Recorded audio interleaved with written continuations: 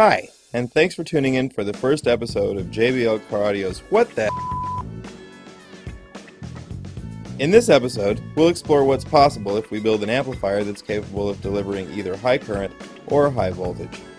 Since power is the product of voltage and current, there are two distinct ways to provide the power necessary to drive woofers. Currently, the most popular way to deliver that power is to use low impedance woofers connected to a high current amplifier. The disadvantage in delivering power that way is that woofers designed to handle all that current must use voice coils wound with heavy gauge copper wire so they don't burn up. The additional mass in those coils raises the mass of the entire moving assembly and makes the speaker inefficient. It's kind of like pulling a trailer full of cinder blocks behind a sports car. There has to be a better way. What if we were to provide a bunch of voltage to the speaker? Then we could use a higher impedance coil wound with much lighter wire. Less mass would make a more efficient speaker. The last time I checked, DB Drag Racing wasn't giving points for extracting a bunch of current from amplifiers, and they didn't give a trophy to the competitor who blew up the most woofers. Remember, when you buy a subwoofer system, the idea is to get a lot of bass, not just to use a lot of power.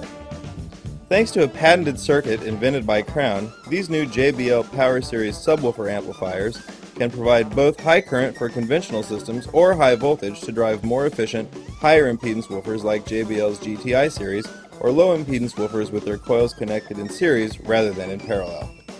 A conventional high current 2200 watt amplifier would have to deliver only 45 volts in order to make 2200 watts into a 1 ohm load. That's no problem, but it would also have to deliver 45 amps of current. It takes a lot of heavy gauge copper in a voice coil to handle that much current. With an amplifier capable of delivering 120 volts, we'd only have 18 amps of current flowing, and we could use a speaker with a much lighter coil and have a much more efficient and reliable system. What we have here is a BPX 2200.1 connected to a standard car battery and a power supply, which we'll use to keep the battery charged. Common household appliances and power tools that are designed to be plugged into the wall run on 120 volts AC at 60 Hz. That makes it convenient for us to demonstrate the voltage that this amp can provide. We'll connect an extension cord to the amplifier's speaker outputs and use a voltmeter to monitor the amp's output.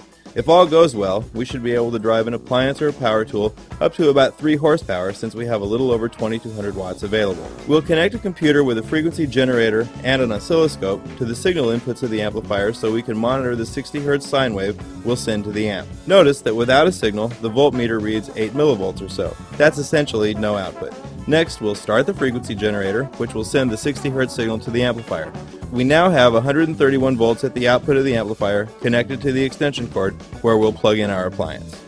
Don't try this at home unless you have a JBL Power Series BPX amplifier, a sturdy vise, and something to protect your eyes from flying debris.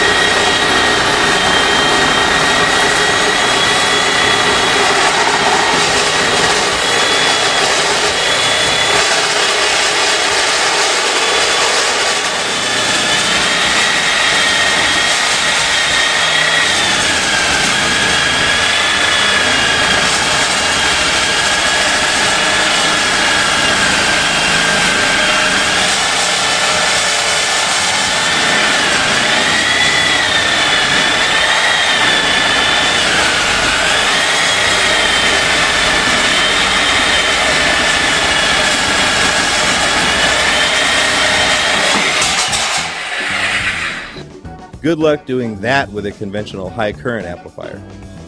Be sure to tune in next time for another episode of JBL Car Audio's What the